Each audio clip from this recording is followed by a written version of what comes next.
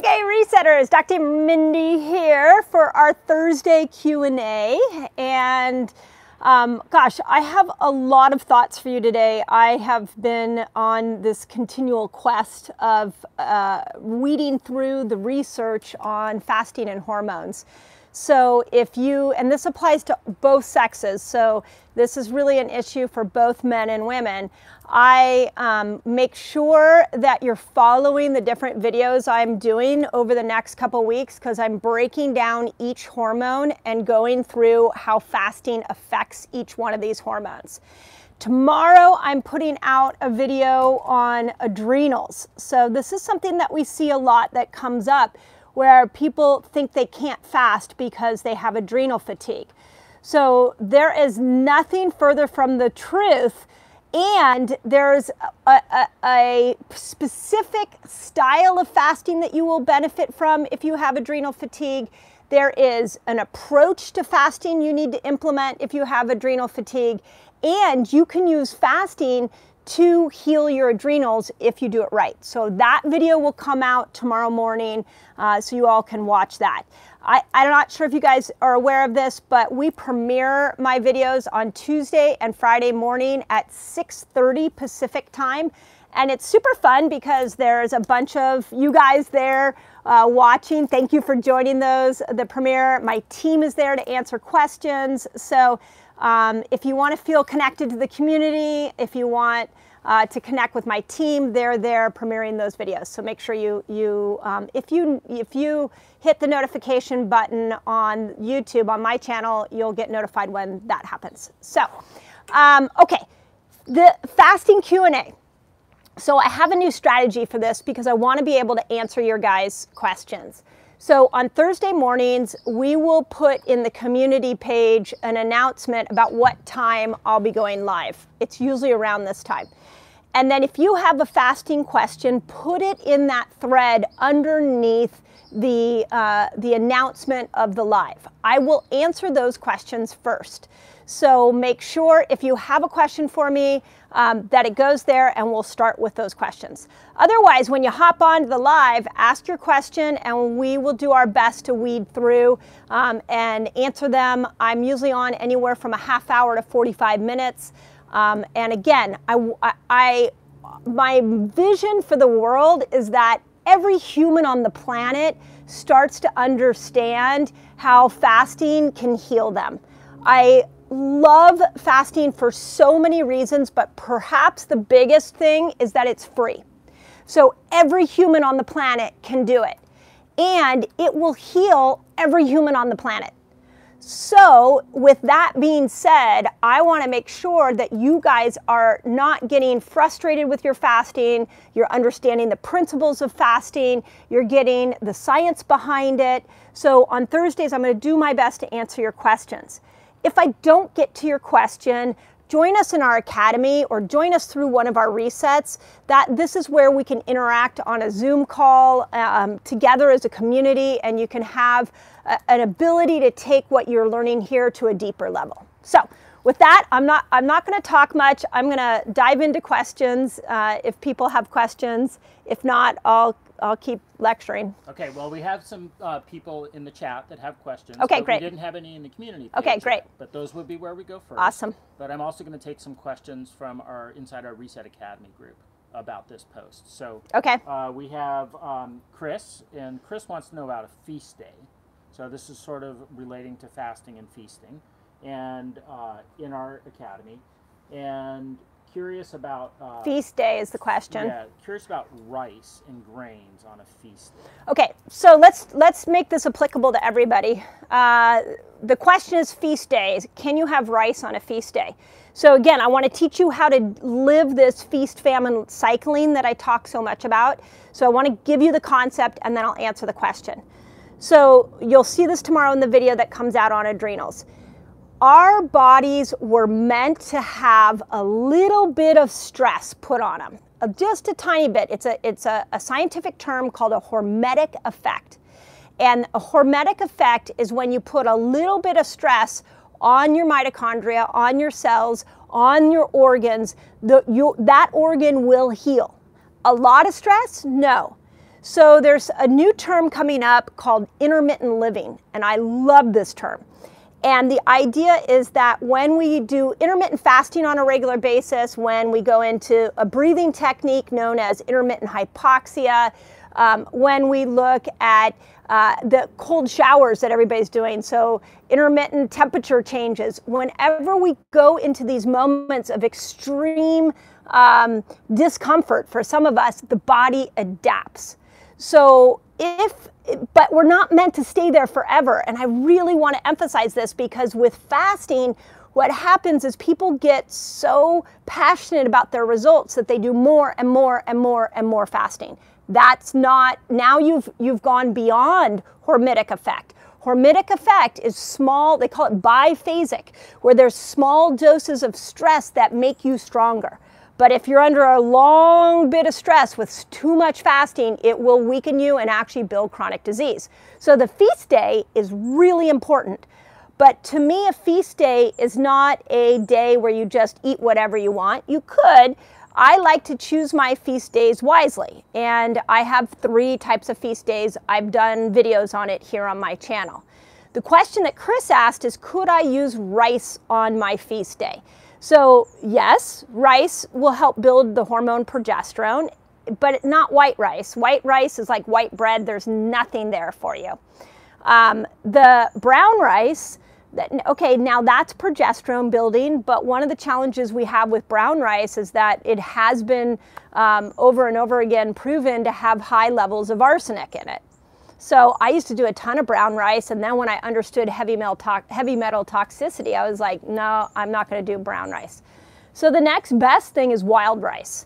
Wild rice will raise progesterone. It's great on a feast day. It's just a different experience than white rice, right? So it is a much crunchier version. So what I do with my patients is I'll have them move from white rice to wild rice by having them gently go to brown rice and mix it with the wild rice. So there's a mixture, and then over time, less and less brown rice. And yes, rice is really, really good for protein building. So, and it's great on a feast day. Okay, great. So we have some, I'll go into the YouTube chat now. We've got a lot of people on, so thanks everybody. We'd love to know where you're from in the world. Let us know where you're from, and let us know your favorite fast. I love knowing what everybody's doing. It also helps me customize my videos for you guys. Great. Anita had a question about fasting for adrenal fatigue. Oh, okay, so Anita wants to know about fasting for adrenal fatigue. Tomorrow, I dive into that. So please watch the video tomorrow. And one of the things you'll see this on my video on Tuesday, or the one I put out a couple days ago about oxytocin, is I like to give you the philosophy of like adrenals. So you're going to see that I'm going to teach you tomorrow that adrenals is so much more than just the adrenal gland. There are more organs involved that you've got to think about. Then I show you the science, and then I show you how you apply fasting to it. So stay all the way through that video. And to answer your question, what I want you to know, Anita, is that yes, if you have adrenal fatigue, fasting is phenomenal, but I would not have you jump into a 3-day water fast. I will tell you what I've done when I've personally coached people with adrenal fatigue is we usually start by just pushing your breakfast back an hour, and then we get you comfortable there. And then let's say that's 11 hours. Once you're comfortable there, after a couple of weeks, we'll push it a little more. This is how we use hormetic effect to our advantage, is we're just putting a little bit of stress on those adrenals, and raising cortisol, asking your adrenals to raise cortisol just a little bit. And that forces the adrenals to adapt. So the answer is absolutely you can fast if you have adrenal fatigue, and I want you to understand the process behind it. But start with just slowly pushing your fasting or your eating window back. And in the video, I talk about foods that you should be eating when you do eat that will help the adrenals. So I put all my little tips and tricks in that one. Great. This is from Jessica Hernandez. Okay. She wants to know, how do you provide keto and carbs up. I think it's probably related to women cycling and hormone building. Okay, so Jessica wants to know about keto, carbs, and hormones. And hormones, okay, I believe, yeah. So let me just say, Jessica, the basic premise here around hormones, keto, and women. We do really well with keto from day 1 to about day 21 of our cycle. This is just sort of a general statement. There's a few nuances in there, but this is the big statement. So you can do keto, low carbs, totally fine during that time. Once we hit day 21, this is where we need progesterone. If you still have a cycle, we need progesterone to be able to shed the inner lining of the uterus. What happens to a lot of women when they come to keto and fasting is they just keep going straight through, and they don't look at the week before. So they end up throwing their hormones off, they lose their period, they start spotting, they have more anxiety, they throw everything out of whack. If they're a perimenopausal woman or a menopausal woman, that's even worse. And I only know this from experience. This is what I did when I first came to fasting, and it just made my menopause symptoms it was like somebody put gasoline on a fire. So from day 21 until you have your cycle again, you need to step out of ketosis. So to answer your question, we want you to up foods that will raise progesterone, and we are not looking to keep you in ketosis during that week. So I know this is scary for people who want to lose weight, but that you're trying to go into hormone building foods. These are rice, squashes, beans, citrus fruit, tropical fruit. Those are not foods that typically will keep you in ketosis. Now you can intermittent fast, that's fine. And I will tell you a little side note, but I haven't proven this yet. We actually have one of our employees that we're testing it on. We're looking at carnivore fasting because grass-fed beef can really raise progesterone. So I know one of the concerns is if you go a whole week out of ketosis, you're going to gain weight. So we're looking, if you eat meat, as a carnivore fasting potentially being a hormone building experience. I have one of my team members right now that is doing carnivore fasting, and she's doing it. I think we started off at a month, and she's loving it so much she's going to continue, and then we're going to check her hormones. We have a pre-test, and then we'll check her hormones and see if it improved it or didn't. So stay tuned for that experiment. But the general blanket answer is that we're not trying to keep you in ketosis the week before your cycle. Now, if you're a postmenopausal woman, then you can fast whenever, you can stay in ketosis as long as you want. If you have symptoms of progesterone depletion, anxiety, insomnia, hot flashes still, a lot of postmenopausal women still have hot flashes, then you're gonna need to sprinkle in weekly, at least 1 day a week, these hormone building foods. So. Okay. And I think I mentioned this all on those videos around women, and I did a video on why women should fast and then how women should fast. I mentioned that on there. Great. Bobby, this is an interesting question because hopefully we won't unlock too much complexity. Okay. Herpes mouth sores break out after a few days of fasting. Oh, talk about autophagy. Interesting. Okay, so viruses. Bobby, a girl, boy, man, woman, we don't know. Okay, so Bobby, breakout in canker sores or herpes virus from fasting. So remember that fasting stimulates autophagy, and autophagy really got to be known as a detox, like a self-detox. But that's sort of a simplistic way to explain it. What autophagy does, if you go 17 hours or longer, is it turns on an internal self-repair mechanism inside that cell. And that self-repair mechanism starts to clean up the inside of the cell. So anything that's injured inside that cell, mitochondria, nucleus, endoplastic reticulum, like there's a lot going on, membranes, there's a lot going on inside that cell, will be repaired, which is phenomenal. But also what the cell will do is if it identifies a pathogen, a virus or a bacteria, is that it will work to kill it or push it out. So my guess is that's what's happening to you. I don't know your whole health history, but that virus is now getting pushed out of the cell, We see this with heavy metals a lot. As autophagy kicks in, the inner intelligence kicks out all the heavy metals and people start losing their hair, and that's or some of you gain weight because those metals have to be redistributed. So there's a couple things you can do. Again, I don't know your health history, so I'm just going to throw out some ideas. Bind. We really like Bind. It's an activated charcoal. If people have obscure fasting symptoms, you can go to Rev Health. My team can put in some links to Revelation Health, or you can go to revelationhealth.com. If you put my last name in, they'll give you a discount, and get Bind. So every time you go into a longer fast, make sure you're taking Bind on a regular basis.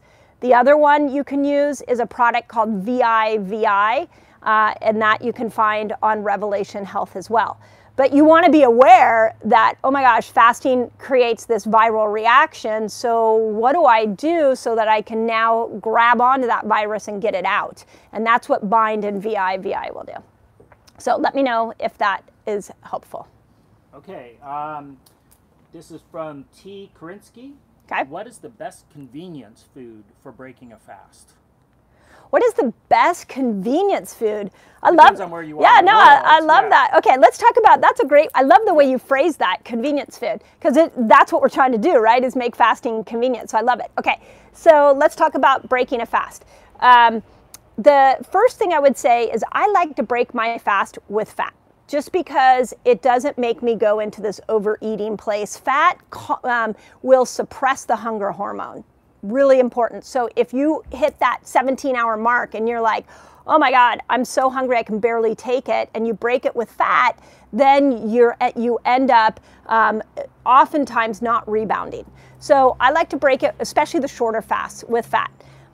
So avocado, that's pretty convenient. Grab one in the morning, take it off to work. I don't know what part of the world you are, but you know, they have those little nut butter packets that you can squirt in your mouth. We get those at our local grocery store.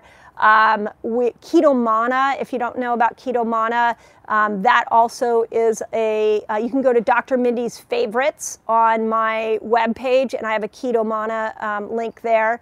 That would be helpful.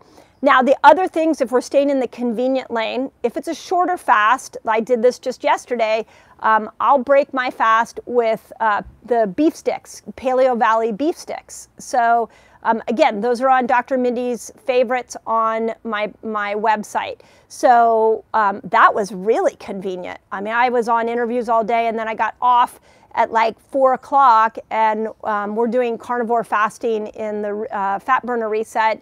And so I had a whole stack of beef sticks. I just opened those suckers up and ate them. So I think fat or like a protein like that is fabulous for the shorter fasts.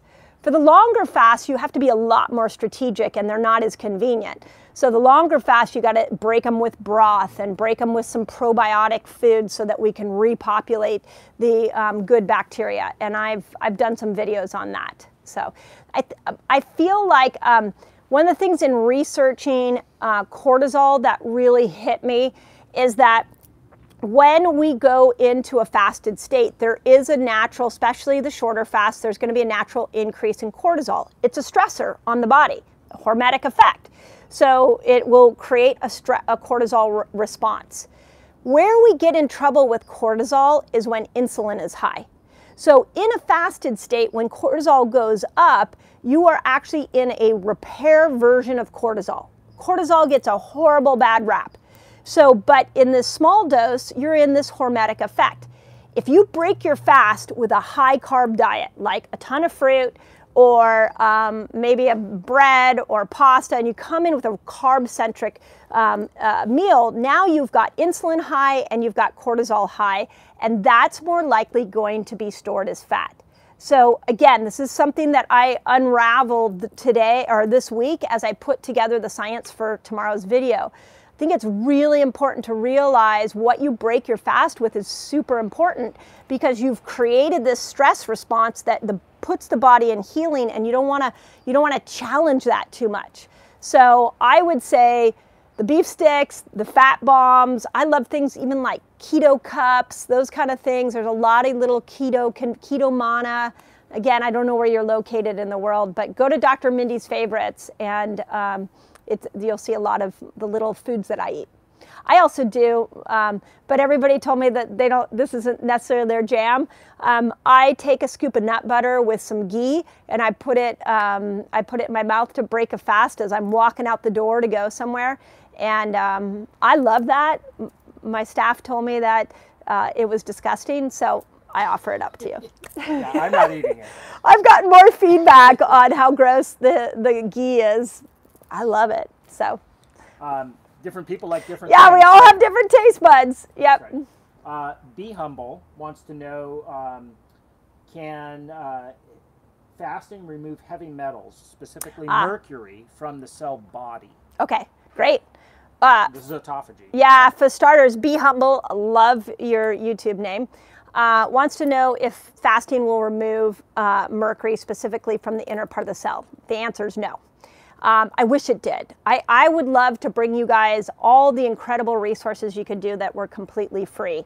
One of the challenges we have with heavy metals is there's really a very systematic way you got to get heavy metals out of your body. We teach this in our Toxin Reset. But when you're fasting and you stimulate autophagy, you turn that intelligence on inside the cell. And that intelligence will often look around and find a heavy metal and say, this is no good. And it will either kill the cell or it'll push it out, just like bacteria, out into the bloodstream. And it gets heavy metals. The problem with heavy metals is they like fat and they like nervous tissue. So they'll go up to the brain and they'll settle into the brain. This is why one of the reasons we start to see people losing hair, we see hormones get thrown off with fasting. So a couple things you can do. Let's go back to the question around herpes virus. You can use bind. You can try a little bit of bind when you fast to see if that can grab onto the heavy metals. Bind is a weak binder for heavy metals. You could try a little bit of cytodetox, but I wouldn't do too much. Both of those you can find on Revelation Health. I do a couple drops when you're fasting and see if that will bind to heavy metals. Yeah, those are kind of my easy steps for you. If it keeps showing up, hair loss, weight gain, your hormones are getting more thrown off with fasting, that's redistribution of heavy metals, and that's where you got to learn a thorough detox. So. Okay, well, I'm jumping around here a little bit. Okay. I'm not going to go down a deep path on any specific issue, any specific condition right now. But this is a great, this is for Maureen Haggerty. Okay. How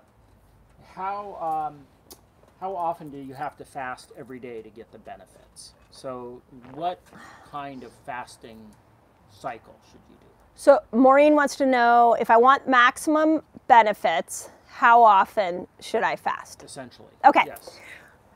It's a great question and it's a complicated question. So first thing I would say is just make sure you're fasting every day. We recommend that everybody start with what we call a 5-1-1. 5 days a week you intermittent fast, 13 to 15 hours. 1 day a week you push your fast to 24 hours, and 1 day a week you don't fast. That is the best protocol. For just great maintenance, that for new fasters, that is a phenomenal protocol. Now, there are some people that want to accelerate their healing. They want to accelerate their weight loss. So in that case, and I'm just going to spit out some different protocols I use here. In that case, I move people to a 4-2-1. 4 days a week you do intermittent fasting. 2 days a week you do a longer fast, like 24 hours fast. And 1 day a week you don't fast. So that would be the next level beyond a 5-1-1.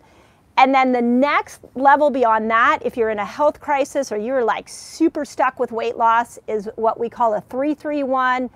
3 days a week you do intermittent fasting. 3 days a week you do a 24-hour fast. And 1 day a week you actually go more than 24 hours and you do a 36-hour fast. I know that's a little more than 7 days. That's like 7.5 days. But that kind of gives you an idea of the different steps you can take with fasting variation. And we teach this in our academy, so if you want more guidance on that, join us over there. And that's a really good like stepping stone so that you can kind of figure that out. Hope that helps. Okay, great. Oh, here's a good one. We haven't had this question before, and this may be controversial. Oh no. Fasting for dogs. Oh, I love this question. Oh my gosh. Okay, fasting for dogs. I'm gonna tell you a little story. We had the best dog ever. I've had tons of dogs. I'm a dog person. We've had tons of dogs in my life since I was a little kid. My husband, my family, and I had the best dog ever, Rottweiler, a lovely, lovely dog. And she got lymphoma, and at about 6 years, 7 years, and it broke our heart. And what I learned in that process is that I was feeding her twice a day. I was feeding her in the morning and in the evening, and I was feeding her grains. And at the time, I thought to myself, when I started to look into what causes cancer in dogs, it's the same thing that causes cancer in humans. And it like hit me, like, why would I be doing anything different with my dog than I do with my family or with myself? So we put her on 1 meal a day, and we put her on a total keto diet. Oh my God, she leaned out. Her fur was so shiny, so beautiful. Like, she turned into this magnificent dog, and it elongated her life. Eventually we lost her. But from that experience, I finally decided, you know what? I'm gonna start fasting my dogs. If we go back to looking at how dogs are in the wild, they don't have, just like us, you know, it's like they don't have a bowl of something given to them in the morning. All animals fast. And animals fast when they're not feeling well. Like, part of an animal's life is fasting. So we now have 2 dogs, and they are 1 meal a day. That's all they get. And it's keto, grain-free meal.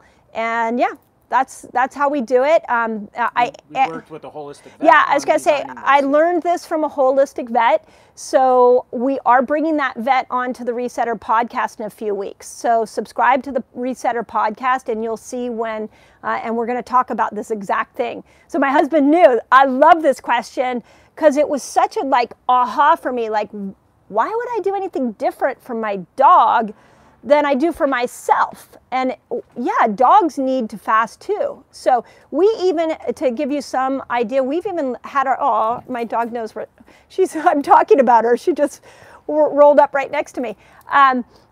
We even, some nights, we'll let them go 24 hours. We'll not feed them a day. And you know what's weird is, it's like you and I, as you get them more metabolically flexible, they become they don't care. You know, this dog that had lymphoma, we used to call her a foodie dog. She would grab everything off the countertops. You couldn't leave any plate down. And I realized that she was a sugar burner, and that was one of the reasons, between that and her genetic profile, that she got cancer. Well, our dogs that get 1 meal a day in our keto, they can easily go a day without food, and they don't even bother us. Like, it's really interesting. So yes, I love it. Okay, let's see. Question about breastfeeding and fasting. So it looks like they're like 2 years in. Breastfeeding and fasting. Can't lose weight, and so they're still breastfeeding. You want to talk about? Yeah, okay, so my general rule with breastfeeding is, or general advice is, intermittent fasting only, no longer fast. You don't want to stimulate autophagy. So autophagy comes in at 17 hours, and that's where all the stuff we talked about today, things get pushed out of the cell, and it'll go into breast milk, and your child will get it. So that would be the first thing that I would say. Nothing longer than a 15-hour fast. And for pregnancy, by the way, no fasting. So I just really want to be clear on that. If you're struggling, you're 2 years into breastfeeding and you're struggling to lose weight, yeah, that's a tough one because, gosh, I have a lot of mixed feelings on it. For starters, as women, especially when we're in our childbearing ages, we're not meant to be stick thin. We're meant to carry a little more weight. That is part of the healthy way of carrying and delivering a baby. So I don't think per se that is the time to lose weight. It's definitely not the time to detox. What it is the time to do is to focus on your microbiome, which also controls your blood sugar and can control if you can get into ketosis or not. So if I was breastfeeding right now, what I would be doing is intermittent fasting every day and doing a ketobiotic life. And ketobiotic is keeping your net carbs under 50 grams.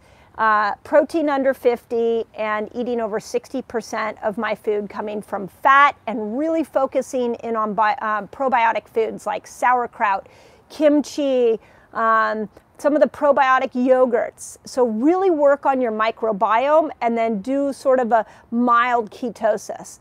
And yeah, that would be the way I would approach it. Once you breastfeed or done breastfeeding, you can do everything else I'm recommending here to lose weight.